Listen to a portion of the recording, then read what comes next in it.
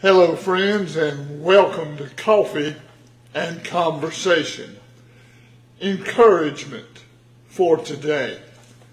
Rays of hope coming from the Gordon Avenue Baptist Church in Adel, Georgia. And friend, there's just not a better place to find a ray of hope than in the light of God's holy and precious Word.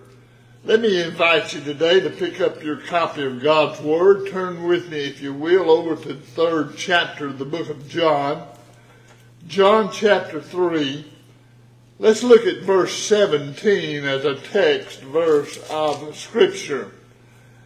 Now the Bible says here, "For God sent not his Son into the world to condemn the world, but that the world through him might be saved."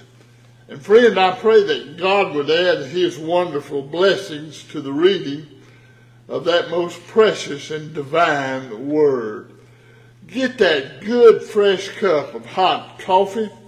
Let's sit together, have a wonderful encounter with God and his precious word on this beautiful day.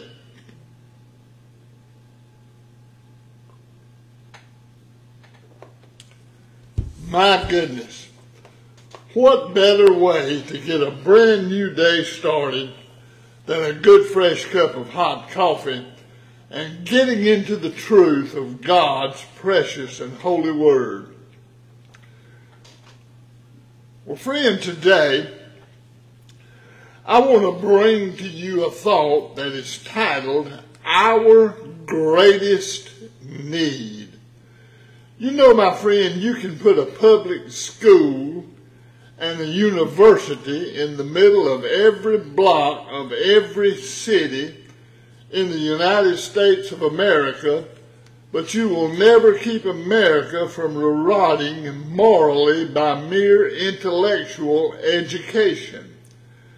Education cannot be properly called education when it neglects the most important parts of man's nature.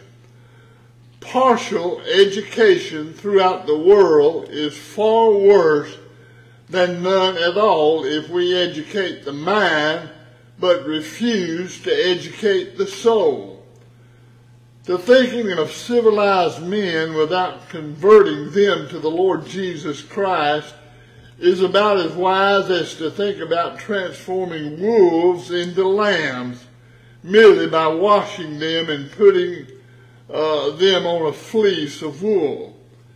Blessed are the merciful, the Bible says, for they shall obtain mercy.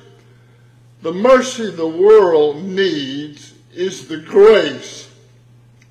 The mercy the world needs is the love. The mercy the world needs is the peace of our Lord and Savior, Jesus Christ. My friend, it is his transforming and regenerating power that the world needs more than anything else. Yes, that's our greatest need, to feel the grace, love, and peace of the Lord Jesus Christ. Do you have that peace that passes all understanding today? Friends, you can have it. Jesus, his blessed invitation is still, come unto me. Think about that and let's pray together. Father, we thank you for this powerful devotion that lets us know without a shadow of a doubt mankind's greatest need is the mercy, the grace, the love, and the peace that only Jesus Christ gives. Help us, Lord, not only to come to you, but to run to you as fast as we can, and we'll see our world change. Help us do it in Jesus' name. Amen and amen. Well, friend, I pray the devotion's been a blessing to you today. And if it has, you will feel free to share it with whoever. And remember, share Jesus with somebody. Your life could be the only Bible that some may ever see. So let others see and hear Jesus in all you say and in all that you do. Again, God bless you, and you have a wonderful day in the Lord.